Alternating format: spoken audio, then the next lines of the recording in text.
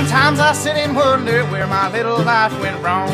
These old jailhouse blues have got me singing this here song. Talk to you about the Mini Educator by E-Collar Technologies.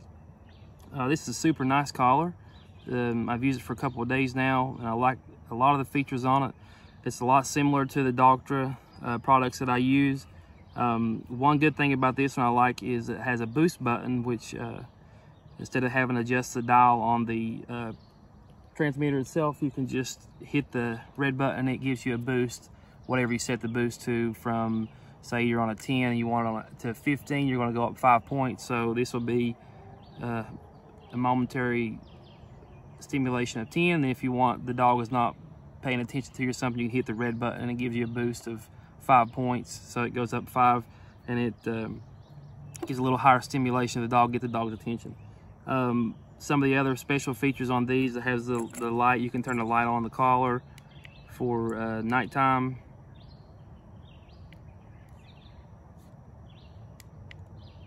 It'll flash, or you can do solid, or you can just turn it off. Pretty nice setup. It turns on the same way as the Doctra with the magnetic part. You can adjust your dial here, 0 to 100, 100 being high on the setting. Another feature that I like about it is if you have it on, say it's on a 9 now and you want to lock this position, you can just hold this down, it'll flash. Now it's locked and the dial doesn't move, so if it gets hit in your pocket or moves somehow and it doesn't turn the stimulation up or down on it. And just be mindful that when you unset it, whatever you twisted the dial to, it's on a 9 now, it can't move it. When I unset that, it's going to go to whatever the dial set at, so it's on a 53. It's a very good setup. I like it. The only issue I don't like about it is the remote. The remote's kind of awkward in my hand. Maybe someone with smaller hands, it might fit better. It's not that it fits terrible in my hand. It's just got this tab on the bottom that you can hook your lanyard to. I'm not a fan of that. I'd probably cut that off if this was mine personally. But it has a belt clip. Also, it charges the same way like the Doctra does with the double ends on it. It has you can change in the settings on this to make this have a tone or a vibration. I have it set on a vibration right now. You can set it to, you know, it has a lot of different settings versus different settings. Far as you have your continuous, you can set it at continuous or momentary stimulation, which would be your NIC like your Doctra products, and your tone or vibration. Also, you can set it to where it will, you know, like I said earlier, you can set it to where you can have the boost on one or together, however you want to do it. There's different settings on it. I'll do another video on how to set the settings on those. I like the system because it's so small. It's very lightweight. It's easy to use.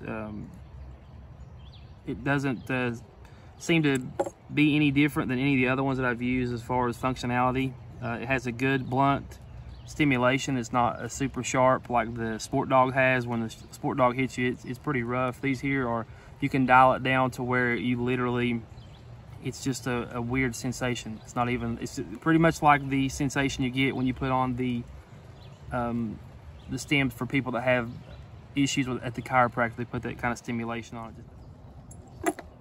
Super cool feature with the light. You just, you know, press the button, get your big head back.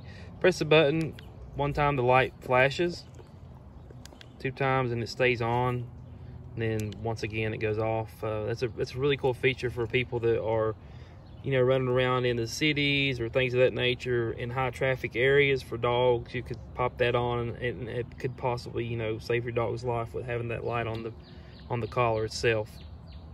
Another feature with changing from momentary to continuous, the same way. If you hold that button in on the back, thank you, it'll show you one dog system.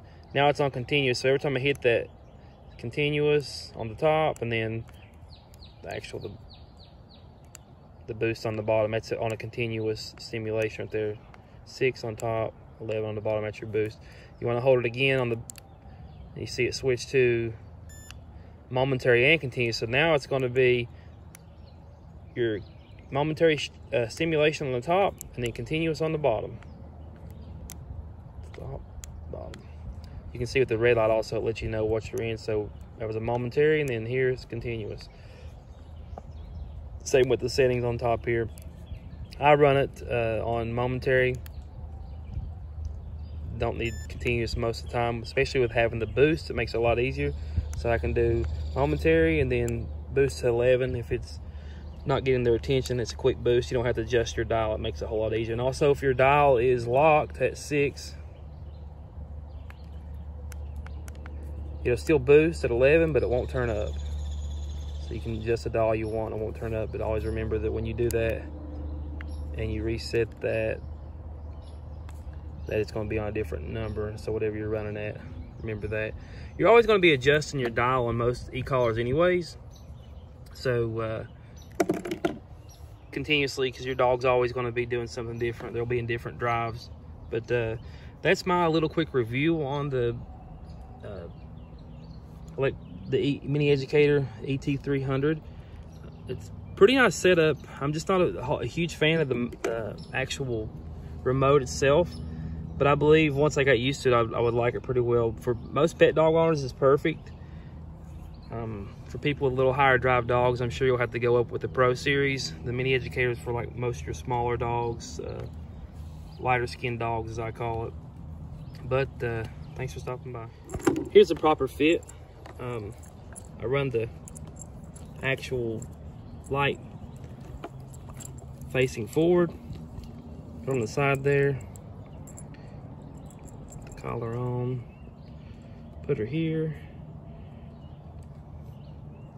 You want it tight to where the prongs are actually making contact with their neck.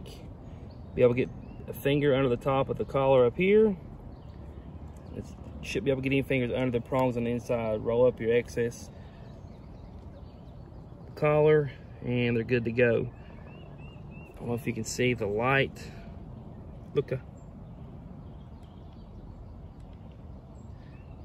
But at nighttime you can see it pretty good. I'll attach a video to it of the night, her walking around with the dog.